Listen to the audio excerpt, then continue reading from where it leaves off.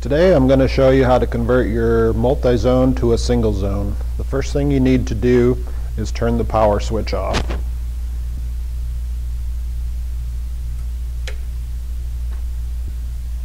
The next step is to remove the top 4 trays. To remove the trays, you need to unplug the tray harnesses first. Tray harnesses are located on the right side here.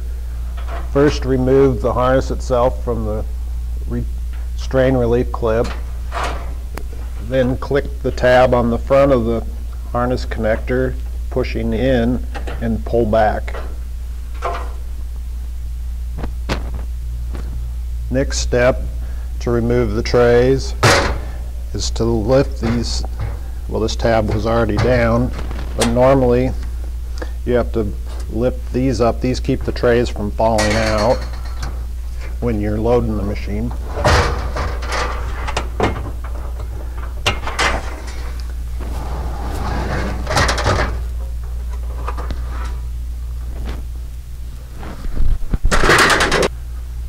Repeat this step for the remaining 3 trays.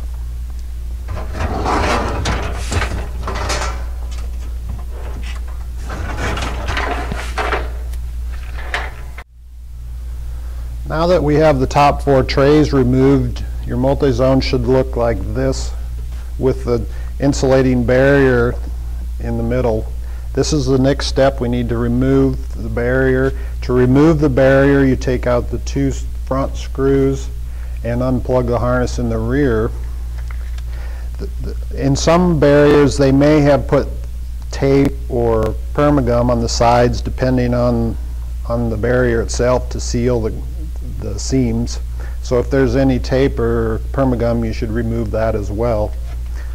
Now I'll remove the fasteners.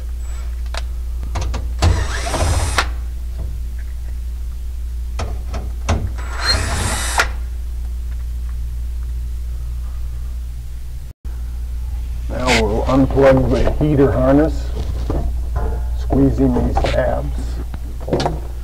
Now the barrier will pull straight out.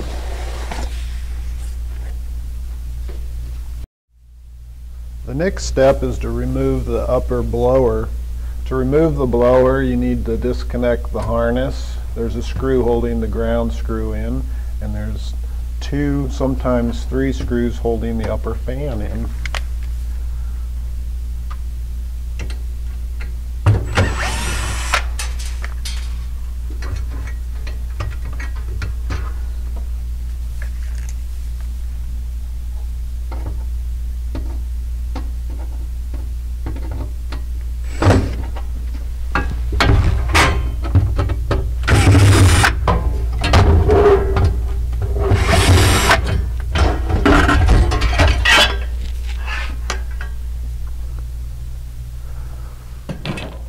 The next step is to remove all the permagum from the corners of the turning vanes. This permagum was to seal the corners so cold air from the bottom wouldn't find its way up to the top zone. The top zone runs warmer, so it can be hard to control sometimes if you don't have that permagum in there.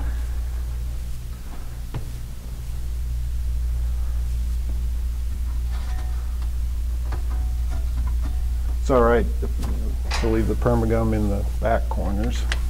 Then we'll remove, there's 3 turning vanes here, 1, 2, 3. Seems like a common problem when converting is people forget about this turning vane here. So now I'll remove these 3 vanes.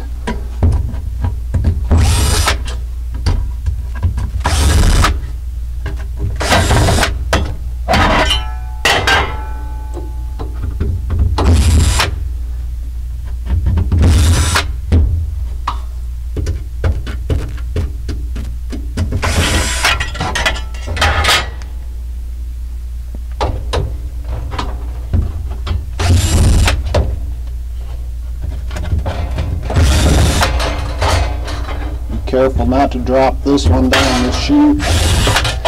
I've done that before.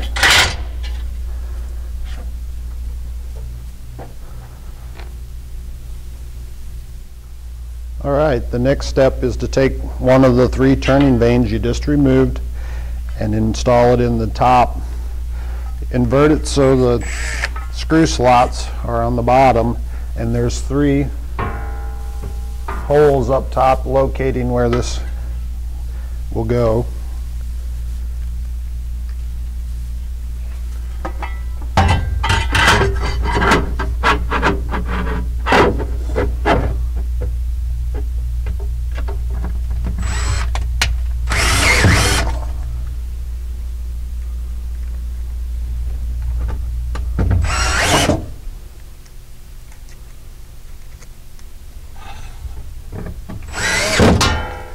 And tuck the no longer needed harness back in the corner out of the way so it doesn't get caught in the tray. Be sure to push the turning vane tight against the top and then tighten the screws up to hold it there.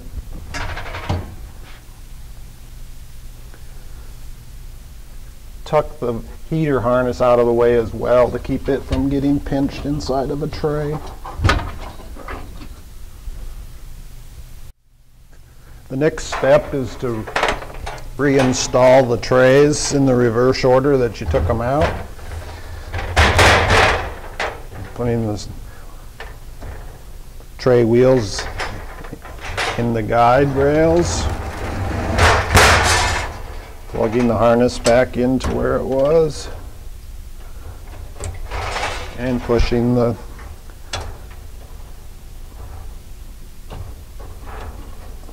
call this harness sheathing. Push the harness sheathing material back into the strain relief clip, and be sure to pull the safety tabs down on the tray rails.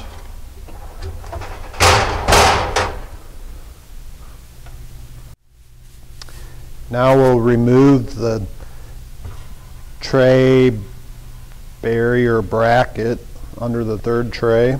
There's 3 screws holding this bracket onto the tray.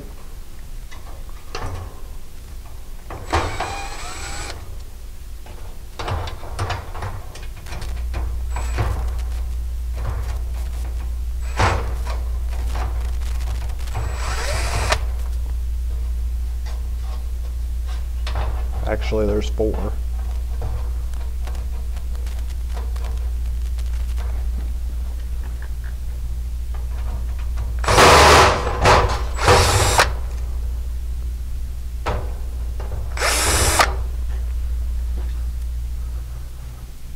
The next step would be to change your decals on the door from multi-zone to single zone.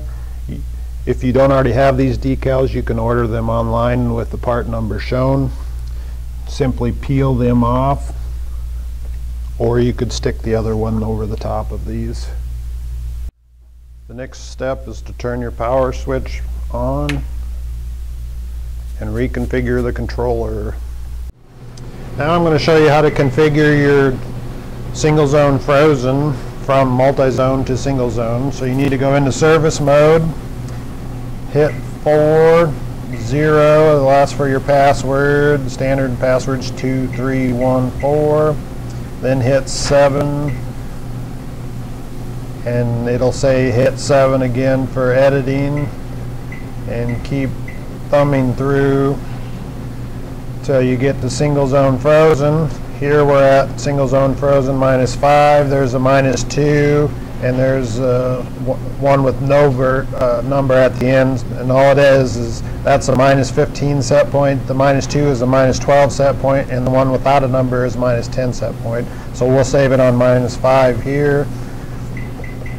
Back out of the service mode, hit 0, and you'll see you have 2 temperature sensors reading now, T3 and T2.